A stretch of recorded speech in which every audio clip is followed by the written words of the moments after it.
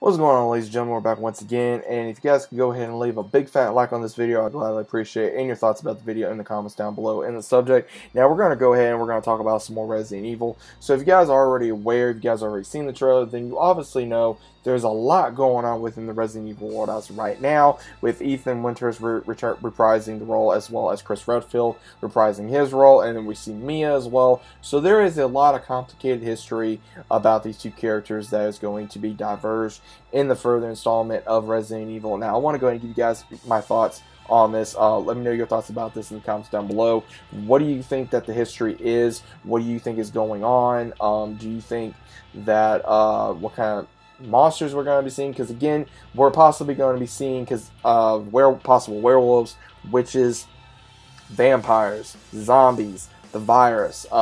There's so much in this that is really going in crazy. Now, there's been a lot of theories going right now that there will be vampires in this game. Now, what gets me is you'll be looking at your screen now. You will be seeing the 3 to 4 characters that are ladies about looking like in the 1800s type of clothing, and you see the main one, she's sucking on Ethan's hand. Now, we don't know if this is his original hand that was sewn on back together by Zoe, obviously, or it could be a prosthetic. We don't know necessarily of what has happened to his hand, or if he's going to lose that particular hand once again, because if you look closely, which I've been looking at different videos about these theories, as well as also the trailer once again, that it does not look like that it is lipstick or any kind of makeup, that looks like actual blood, where they could be possibly cannibalistic type of either human beings or creatures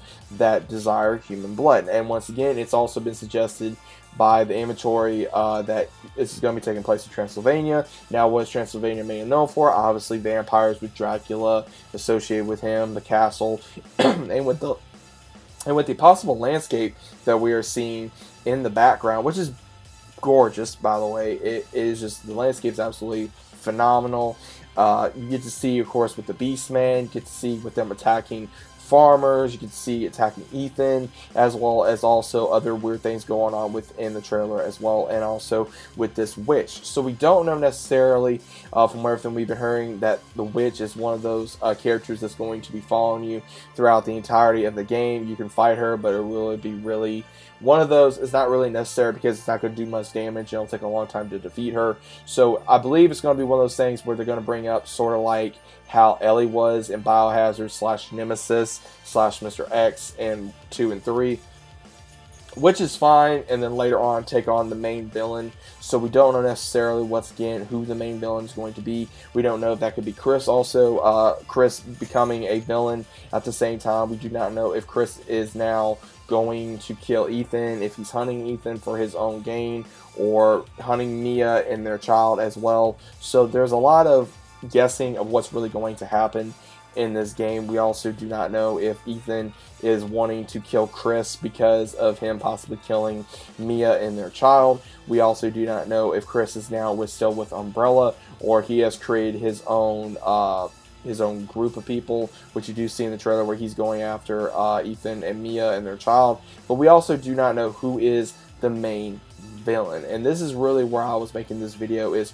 who is the main villain, because there will be 2 or 3 main villains. With the witch, we see one of the other Weskers in there possibly, who was the female, or is it going to be Chris? So it's really back and forth of who is the main villain. Unsure at this point. We will probably be getting another trailer possibly in another month or so, with diverging more information and more interviews as well, letting on to know, not give so much to the public, but also give us a little bit more to chew on and digest on, and also make our own thesis, make our own suggestions of what's going to happen and possibilities of what we may want to happen, and also give people more of an understanding of who Ethan is, since a lot of people did not care for his character in the last segment of Resident Evil, which I think it was okay by itself within my own reasons, as well as also I'm looking forward to see why are they also suggesting possible werewolves or werewolf lookalikes or vampires and also more zombies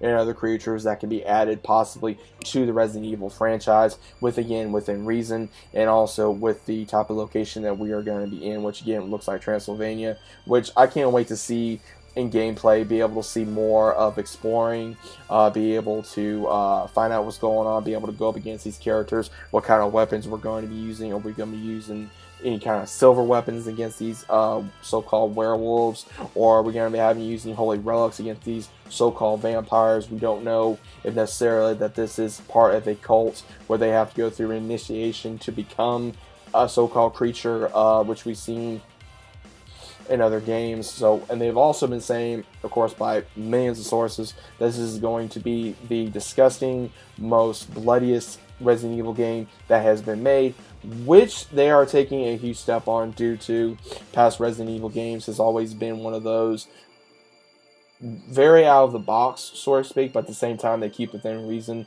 But it's also wanting to go to that Silent Hill vibe, to really between creepy slash suspenseful slash thriller slash horror. So there is a lot of possible things that's going to happen within Resident Evil. So who do you think is going to be the main villain? I'd really like to know your guys' thoughts in the comments down below. Once again, if you guys are always new to the channel, consider leaving a big old like on the channel, as well as subscribing for more Resident Evil videos, as well as more content on the channel. Hope you guys are enjoying your day. Stay safe out there, and I'll see you on the next one.